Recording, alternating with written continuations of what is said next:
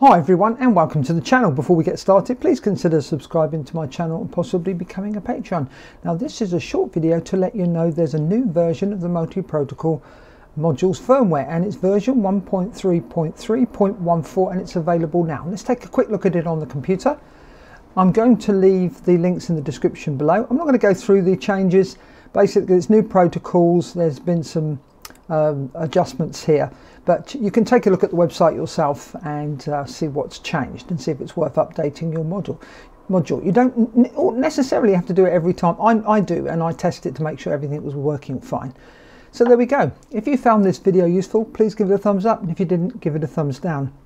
And if you have any comments or questions, please leave them in the comment section below because I'd love to hear from you. Thanks for watching. Happy flying. Bye for now.